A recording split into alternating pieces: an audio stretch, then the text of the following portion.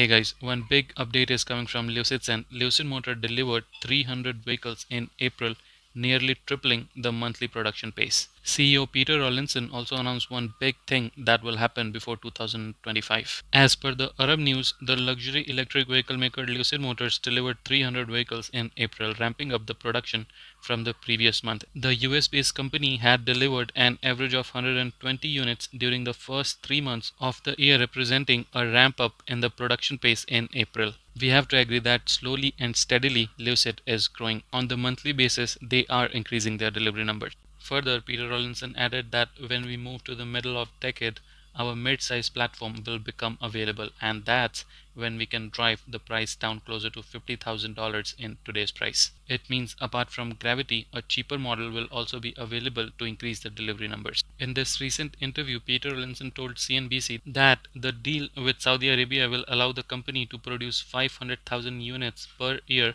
by mid-decade instead of 2030 as initially planned. It means the company would be able to produce around 500,000 units by the end of 2025. If this happens, Lucid will definitely skyrocket. But is this even possible? What do you guys say?